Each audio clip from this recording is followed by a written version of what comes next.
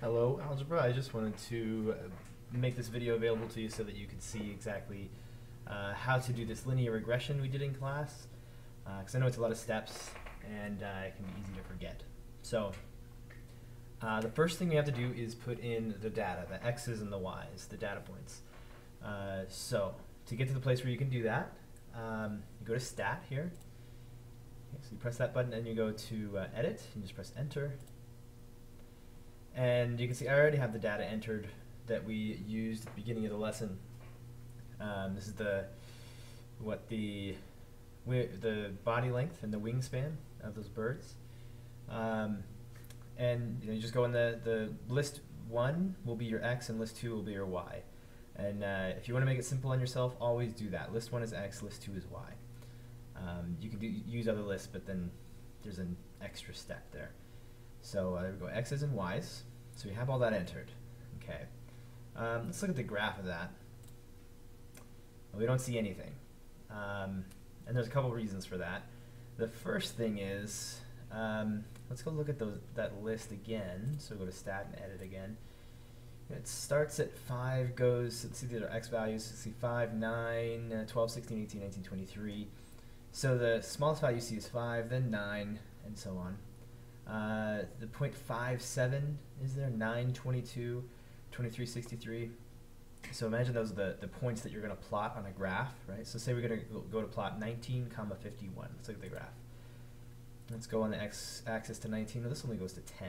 19 is way off the thing, way off the screen right now. So we've got to get the screen to show the right values. So let's go back to that list and think what x values and what y values do we want.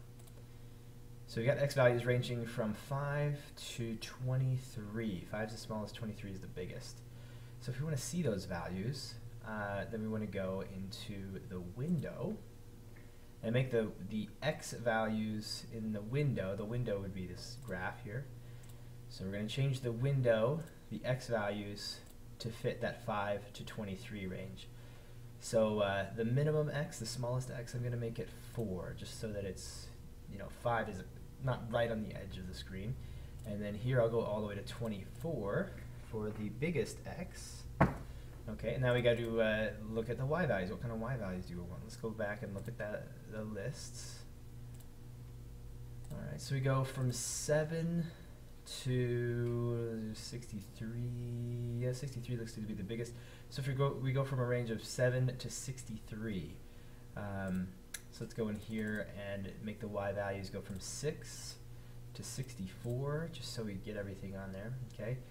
So we're still not going to see the graph, but at least we're looking in the right place. So we should see a bunch of points here, but we don't see them. So here's the reason why. It's because we just haven't turned those points on. If we turn the points on, then we will see points plotted at 12, 18, 16, 41, and so on. Okay, so we look on the graph, we can't see the points, we've changed the window, but now we need to turn the points on, and for that we need to go to this screen, the y equals screen, and go up and press enter, and now you can see plot 1 is highlighted. Okay, so that would be a scatter plot. Okay. And we can, let's see, if we hit the second button and hit stat plot, then we can see what plot 1 is. Plot 1 is on. It's let's see, if I hit enter, yeah. So it's on. It's a scatter plot. It's not a connected line plot. It's not a bar graph or histogram. It's not a box and whisker. It's not anything like that. The x's are going to come from list 1, the y's are going to come from list 2, and we'll make the marks look like little squares. You could do crosses or tiny dots, but we'll just do little squares. Okay, so everything's ready to go, and there those points are. Okay, it looks a lot like that graph we saw at the beginning of class. Okay, so there we go. We have all those points turned on. If you want to rewind and rewatch all that, then feel free. Okay, so now we have to find that line of best fit. So we can kind of see this line is somewhere like this. It looks about this steep. It's definitely got a positive slope. Other than that, we're not so sure what the very best line is. But there is one very best line It's called the line of best fit. To find it, we're going to do some linear regression. Okay, so to do linear regression, I'm just going to go out to the main screen where you would do all your regular calculations. And we are going to do a linear regression. So we're going to go back into stat, and we're going to do a calculation. It's going to do some calculating, some computing. And we're going to do a linear regression. You can see that there's a quadratic regression. Okay, that's a different kind of, they've got a linear function, that'd be a line. A quadratic regression would be a quadratic function. A cubic regression, a quartic regression. I think we have logarithmic regression. We've got linear regression again in just a different form. Natural log regression, exponential regression, power regression, logistic regression, sine. So all sorts of different regressions. That means it just takes your data and it makes it fit to the best function of that kind. Okay, so we're going to do a linear regression. We're going to hit enter now. So this guy's great. It's already set up to take the x's from list 1, the y's from list 2, and just give you that equation. So the equation is y equals ax plus b.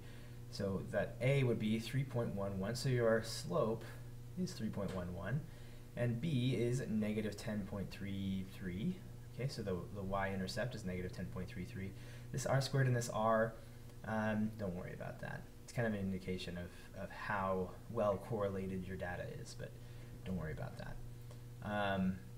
So this is our equation. We just write y equals 3.11x minus 10.33, and we would have it. And we could go in here. This is where we can enter that. We can enter the equation y equals, and we can put mx plus b like that. But there's a much easier way. So let's make it easier on ourselves. So we're going to do that linear regression again. Actually, here's what we're going to do. We're going to do that linear regression again. Okay. And let's see if this works. I think if I do that,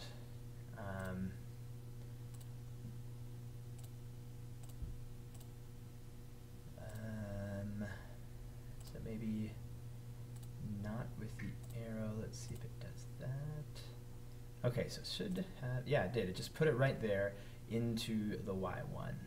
Okay, so again, all I did there is I did the linear regression, follow the steps for doing a linear regression, and after the linear regression, I put this y1 here. Let me show you where I got that y1. That means put it into y1. Put it right there. Okay, so here's where I got it. I got to there's this variables, okay, y variables, the functions, okay, and there it is. Hit enter right there. So by selecting that y1, I'm telling the linear regression to be put into the y1.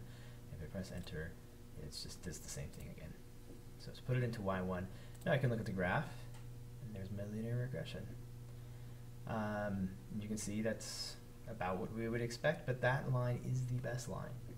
And the thing we can do with this line is we can predict things about what the data will look like at different values of x. So remember that this data was saying that for this body length of a bird, we'll see this wingspan, right?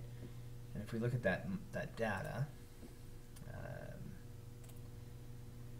you know, if you have a body length of 16, then we'll have a wingspan of 41.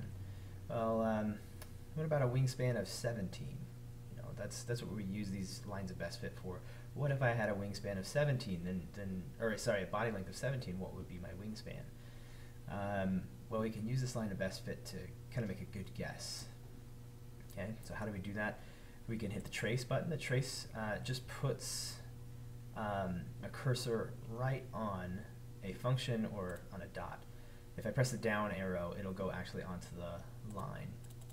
And now as I move left and right, I'm moving along the line perfectly.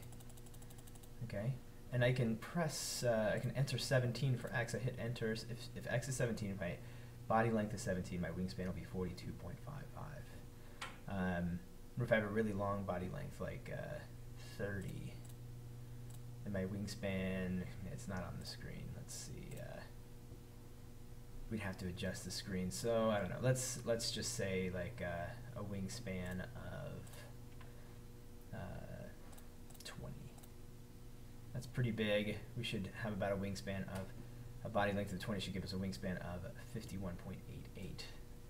Okay, so there are all the steps that it takes to take data and put it into list 1 and list 2, do the linear regression, put it into Y1, and use that line of best fit that you now have to predict a data point inside the data that you already have.